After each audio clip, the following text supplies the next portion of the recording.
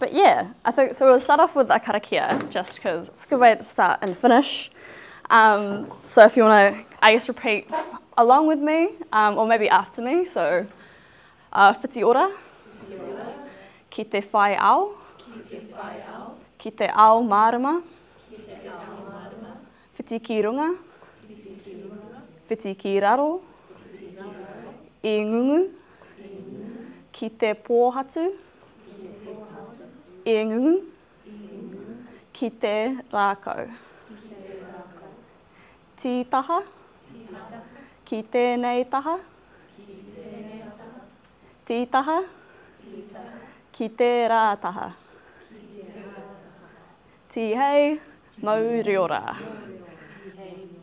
Cool, so that's always a good way to start and finish. If you're doing something within te ao Māori, start with a karakia, finish with one. So the first thing we're going to look at is the manawa line, which makes up like the basis or the backbone of any Kowhaiwhai design. There could be more than one manawa line, but we'll start off with, well, I guess one manawa line. So if you want to draw along with me. So start off, draw like a straight line, a squiggly line, just some sort of like line on your piece of paper, and write down manawa line. So I'm just going to draw a straight line just for simplicity's sake. I guess the most basic of all of the Kowhaiwhai, like what makes up a Kowhaiwhai is the koru. That's probably seen in like most, if not all, Kowhaiwhai patterns. So how I like to start is with the outside line. So you go drawing from the outside down to your line that you've made. And then when you're drawing koru or anything in terms of Kowhaiwhai, you want to try keep the lines, unless you're doing something like more abstract, try keep the lines a similar width. So I'm going to try keep this line the same as the line that I'm going to draw underneath this one. Keep that kind of the same. I'm just going to... Alright, and then this is when we draw the ends of the koru on this side here. So you start off, we'll do one more.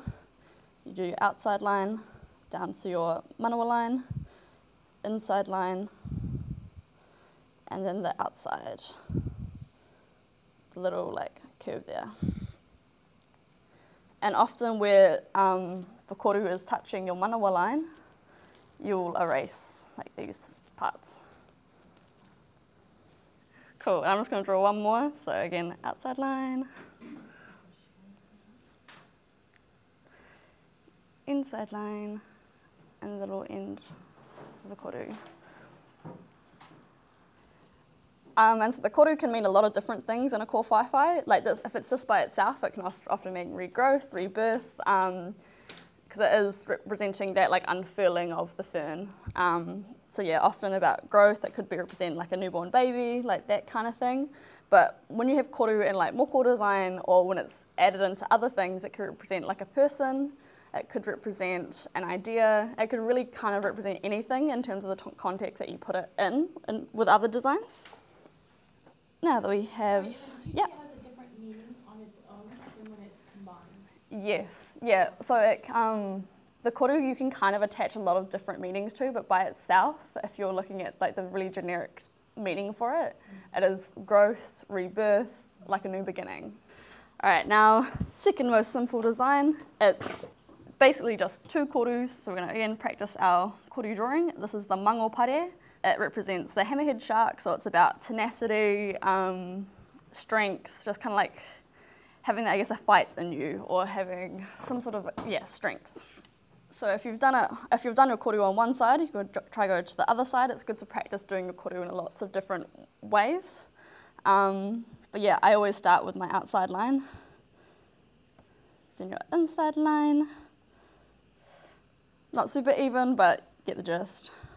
You would be a little bit more tidy. Again, outside line, inside line.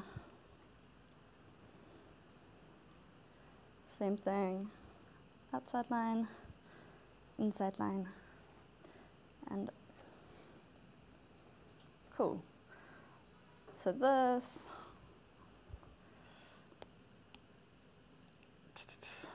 this whole design is the mango pare. And this often doesn't change the meaning in terms of the context you put it in. It's generally always going to be a mango pare. It's always going to mean like strength, tenacity, hammerhead shark. But in some instances, the way that you position the mangopare will mean certain things. So if it's going downwards, if it's facing down, it can sometimes mean the death of someone. If it's facing upwards, generally normal mangopare, strength, tenacity, that kind of thing. But it doesn't necessarily mean it is representing someone's death if it is facing downwards. That is just one context. I know on a moko kauwai, which is like the chin tattoo, if it's facing upwards, it means you're the eldest sibling. And if it's facing downwards, it means you're the younger sibling. So like, depending on the context, these meanings can mean a lot of different things, but I'm kind of giving you the general basis, and then it can mean lots of other things. Yeah, outside of that. The next one is the koiri. So sometimes referred to as a mother-daughter design. It represents like nurturing. So if you've got the big koru is the mother, the little koru is the daughter. So it's yeah, basically about compassion, love, like whatever you associate with your mum is what you'd associate this design with. So if you're gonna go inside, you've left enough space, hopefully. Inside of your koru, we are going to draw another koru on the inside going out. So not on this side, but the side. So coming in towards your manawa line. I'll do what we did before. So line 1, line 2, and again you'd like erase these little bits. Cool. And we'll practice on the other side. Line 1, line 2. Cool. And again, you don't have to erase the lines, but often in Kowhaiwhai, whatever is like overlapping or touching is erased. Like it's, yeah. And also another meaning, so when you have a mangopare and you have the koiri, so the koiri is just this part here, but when you have them both together, it becomes a mangopare koiri, so it's about being strong in your compassion, having strength in the love that you have for someone. So it's like an ultimate strength of compassion, I guess, yeah. So you can see how when you design, well, when you merge multiple designs, it adds another layer of meaning, another depth to the meaning of it. Yeah, so that would be, I'll do one more on this side. Yeah, and so with this one, the koru is always coming out. Now, the next design is the nutukura. So it looks very similar to the koiri, except we've got this sort of like curve in the design. Cool. So this design here is representative of the harakeke flowers. So ngutu means lips and kura means school. So it's a school of lips. So when you have like your harakeke flowers, it's a bunch of them. So it's like, and they look, I guess it was like the red lips is why they've kind of named it that, I guess. Yeah, so it can be about education, it can be about a collective group of people. Whatever you would associate with lips as well, like lips, it could be someone's an orator. It could be just about beauty. Yeah, so that one can have a few different meanings, again, depending on the context or what you're trying to say. Basically, you kind of decide the context. Like a moko artist or a Kowhaiwhai artist will know the basic meaning of these designs and then be able to extrapolate what they want to say. Yeah, so often I look at a Kowhaiwhai and I won't know exactly what it means because it could mean a lot of different things, so you'll need to ask the artist often. Cool, so this one here, you were going to like a little swoop in and out. So instead of your straight line, you're doing it in and out line. Same thing here, in and out. Practice on the other side, in and out, curve, in and out. Cool, and we'll do that one more time. So in, out, curve.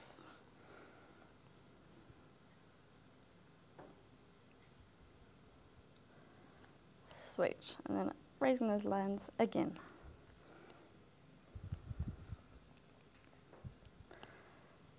And again, because it's in the context of the mangopare, it'll have that attached meaning of strength and tenacity and that kind of thing. So moving on to the next design, we have the pūhoro. So this one is often seen on the thighs of men, sometimes women as well, but it's one of the more traditional moko tattoos, and it's also seen in Kowhaiwhai as well. But it represents strength, agility, basically whatever you'd like, what you'd want your thighs to be is what it represents. So you'd chuck a pūhoro on your thighs to make them a bit stronger, I guess. So this one here can be a little bit harder to like draw, get your head around, because it's like a lot longer strokes. But basically you're trying to do, so if we go like if you try to do like a really long koru, so you've got a really long line, and then another really long line underneath it. And normally if you're doing just normal koru, you'd curve it around like that. But with a pūhoro, you curve it slightly, but you don't finish the curve. So curve it slightly, and the same with this one here, you'll curve this bit a bit slightly as well. And then you're almost acting as if you're going to add another koru on the other side. So you're adding long line here, and then a long line here. And you can keep extending that design like infinitely, so if I didn't want to finish it there, I could just curve it, then add another line coming around that way, another line coming around that way. It's like you're adding lots of koru onto each other, so it's a koru here, a koru here, a koru here. So it's almost like a stacking of koru, but you don't quite finish it. So if we're looking at like a tāmoko, like each of these lines would represent maybe a different person as well, a different event in their life. Yeah, but they're, I guess, separate parts of the same design. Yeah, so that is the pūhoro. So I'm kind of giving a rundown of all the different designs that make up other designs which have different meanings, but these are like the core I guess, symbols, and then it's broken down. Yeah, everything can kind of be broken down into. And there's lots of different ways that these can look, but it's fundamentally sort of the same shape. Okay, the next one is the ngutu kaka. So this is one which doesn't actually have, I guess, a traditional koru shape. So again, ngutu, lips, kaka, like the kaka bird. So it's like the beak of the kaka bird. So this one is generally used like for that oratory, like if you've got a bit of a loud mouth, that's the design that you'd kind of get attached to it. Yeah, so it is being able to speak for yourself, being able to speak well, that kind of thing. And again, there's lots of different ways that this can look, but ultimately it is made up of a curve. So if we want to do like basically like a half, almost a semicircle, but not quite a semicircle, just again, a big curve. Is this one and the one before the pūhoro, do they sit on the manawa lines as well? This one can be off the manawa line. This one's often not attached to the manawa line. And the pūhoro? Pūhoro would be attached, or it would almost be its own manawa line. Yeah, so that wouldn't be attached to the manawa line that you're doing. So with the pūhoro, each of the little koru would be a manawa line in itself. Yeah. So again, with this one, we're doing half a circle and then, yeah, I don't know how to describe that. Like tapering the ends of your, instead of going your normal, keeping it the same width, you are tapering the ends. And with this one, you have little notches on the ends, and these can go on the top, they can go on, or on the bottom, it's the same design. So you do like a half, sort of like semicircle. Generally they're in like groups of like 3 to 5, it's often odd numbers. So you'll have like 3, I will bring them back. And again, erasing those parts at the top. And also, depending on context, it can mean different things. So you'll often have moko with notches in them, which might represent like a different mountain, or it might represent 3 different events in their life, or something, like a number might be really specific. So those notches are specific to the number of something. Yeah. We'll do the bottom one here. Add these to the bottom. And these are often not attached to the manawa line. They're often like free floating. Or you'll have this one and then you'll have it like this, and then it might be repeated. So you repeat. Does it matter if the notches are in the top or the bottom of that? No, it doesn't. There might be a specific reason why. No, it doesn't change the meaning. It's still the same design. But it could potentially change the meaning. Again, it's like really depending on context and the artist. But for the basic, like foundationally, it means the same thing. But there could be a specific reason why they had it at the bottom, but often, no, yeah. Could you have notches on the top and the bottom? No, usually one side. One side. Yeah. Okay, the next one we have is Maui. So this represents it's often like 2 koru kind of like interlacing with each other, but it represents the fishhook of Maui. So anything that's associated with the ocean, associated with Maui and his fishhook, that's the meaning behind this design. So it could also represent like safety, prosperity, like going fishing and being able to provide for your family. So those are big, yeah, I guess drivers behind this design. And again, these are we're tapering the ends on this. So, and this would again wouldn't be attached to a manawa line. This design itself is a manawa line. Yeah. So we're gonna have almost like we're doing a koru, but like a little bit more curved. Coming from the outside and in. We're tapering the end off. Same thing on the other side. Coming in. Same thing other side. Coming in and tapering the ends. You might curve this around a little bit more than I did. Okay, so the next one is a very common design, also found in tāniko, also tāniko, but this one is tuku patterns. And you can see how, like, this one has 2 manawa lines, and it's just made up of koru. And this actually has to do with, there's a whakatauki, which is, like, the flounder doesn't return to its dust. So it speaks to the flounder and moving forward and learning from your past mistakes and not going back to those mistakes, not going backwards, always moving forward and always progressing. That's kind of the meaning behind this design. And I think it's a really cool meaning, so I quite like this one. Yeah. Okay, so with this one, it has 2 manawa line, which we're going to start with, 2 curvy ones. I'm going to go just down and up. Bit crooked, but you get the idea. Again, trying to keep the width a bit even. And then you'll do the same thing on the bottom. So curving in, out, down.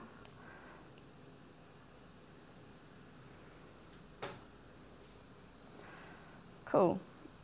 And this one has the koru going into the centre.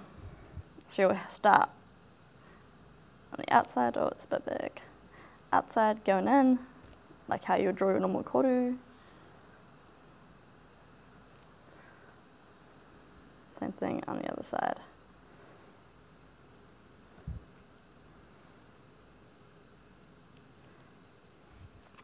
And I'll kind of cut them off here, but there would also be ones coming from the side.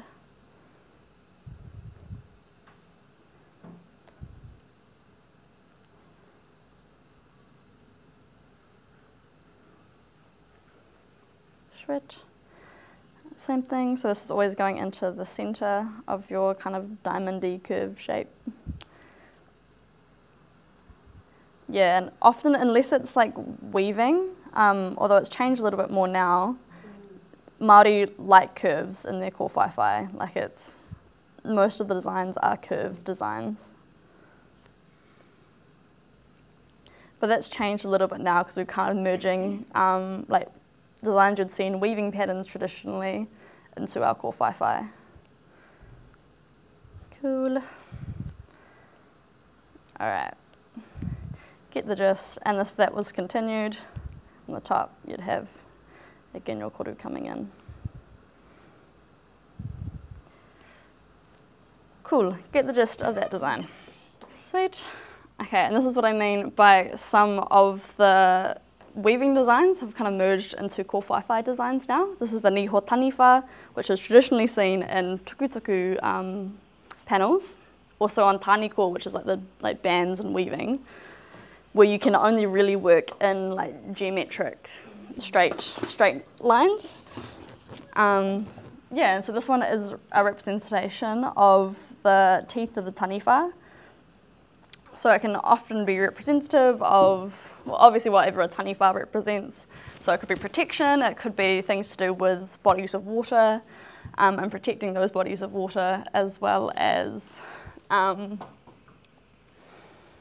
like could also represent like it's like mythology and that idea of the supernatural. I don't know if I need to give a tutorial on how to draw a triangle, but they're triangles. Could you please? Okay, sure.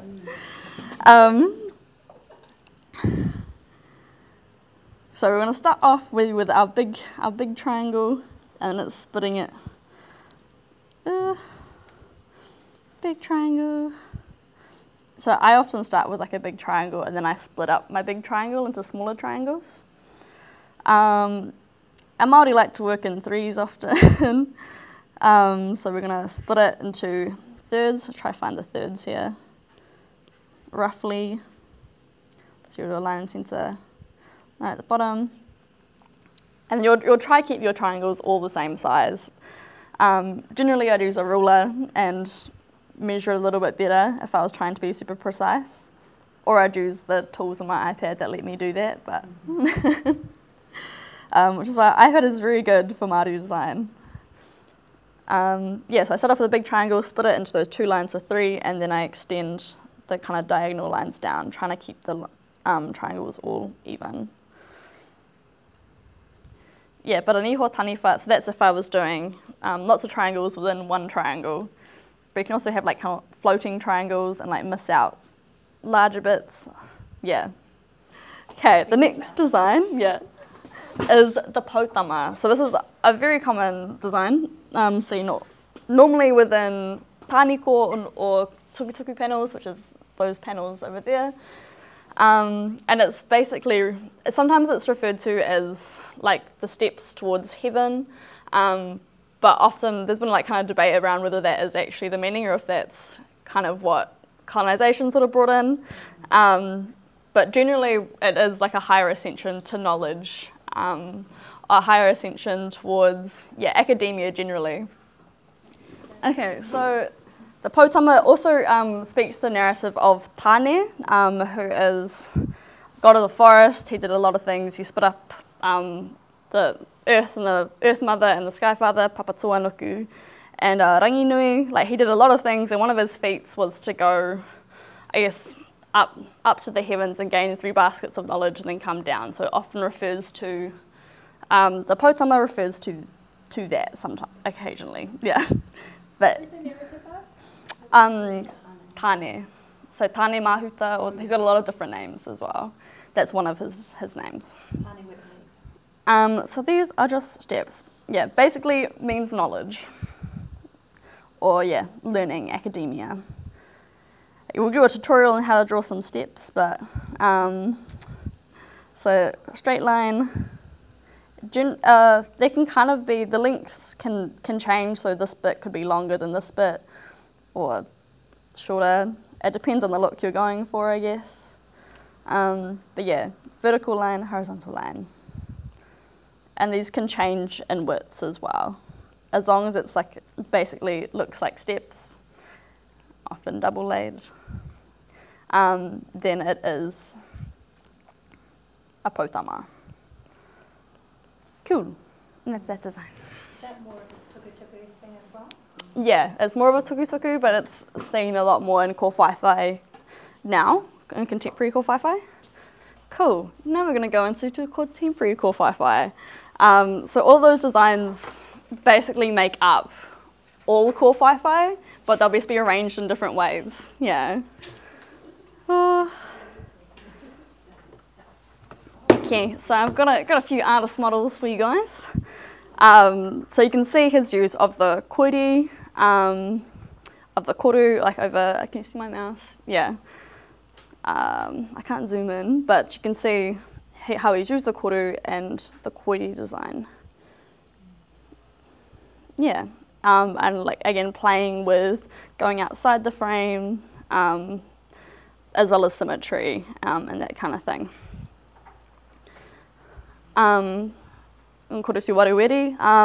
Also overlaying different designs, like playing with colour, that kind of thing. But again, we can see those sort of same designs that we learnt. So there's the ngotukura merged in with the koru. And the same thing here, this is the puharo that we looked at. And in the centre has got those, the notches, yeah. So you can see how everything kind of breaks down into those designs that we looked at, but just arranged differently. And the same we have koiri here again.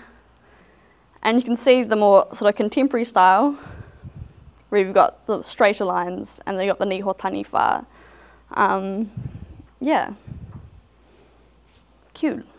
So you can see how it's not just symmetry, and also a lot more contemporary marae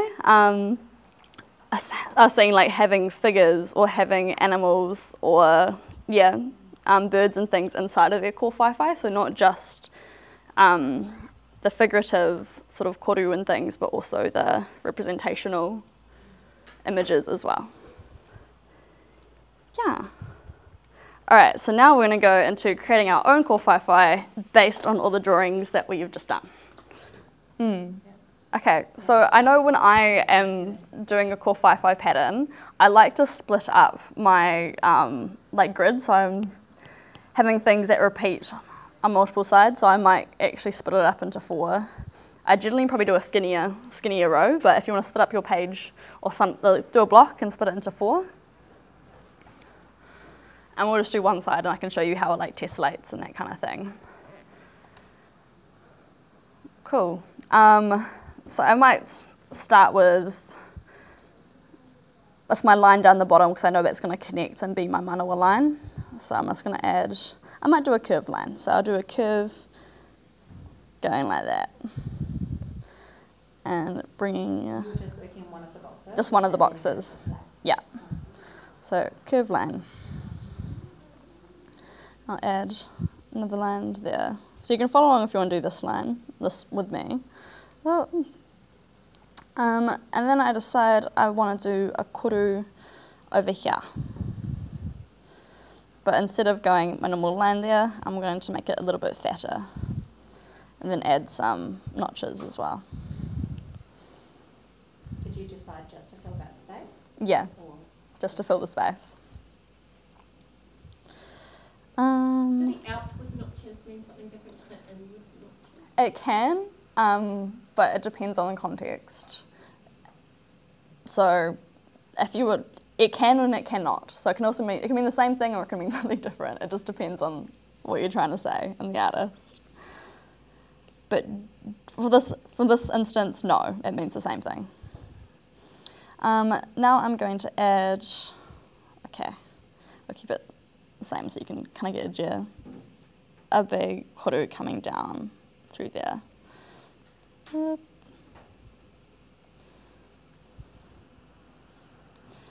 Cool.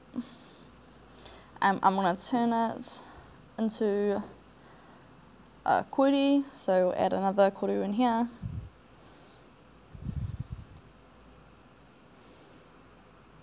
And then I decide I wanted to add another one as well.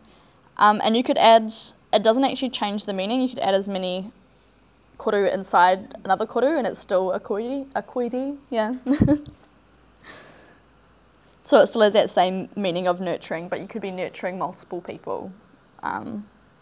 Yeah. Cool. And again, I'm going to raise these lines where it touches. Okay, and now I've decided that I want to put one more koru just here. And I want to have it a little bit fatter as well. Cool. Oh. And then I would literally just tessellate this design. So obviously if you're working on paper, you can't do what I can and just duplicate it and then rotate it, which is very useful. You could do a stamp from this, couldn't you? Yeah, you could, for sure. Stamp. Yeah, for sure. So again, I probably should have done the lines on a different file, but you can see how it then becomes like a full design. Yeah. From that, and it's easier to do it like that, especially for students, is to break it up. Like just do like a couple of koru here, and then we repeat those. Yeah, just because if you look at this straight away, it becomes like, oh my goodness, I can't do that. That's so confusing. But whereas when you've done like one thing and then you repeat it, and it's like, oh, that's quite cool. Yeah. So wait, and that was all I had for today. Oh, no worries. Cool. Wait, we'll just do wakarakia to end, and then that's us. Okay. Okay, cool. So again, repeat after me the karakia whakamutanga. So unuhia, unuhia. Unuhia ki te uru. Tapu nui. Kia whātia. Kia māma. Te ngākau. Te tinana. Te wairua. I te ara. Tāngata. Koia. Rā. I rongo. Whakairia. Ake ki runga. Kia tina. And then you go, so when I say kia tina, you normally say tina. And I'd say huie, and you say tākie. So kia tina, huie, tā. Cool.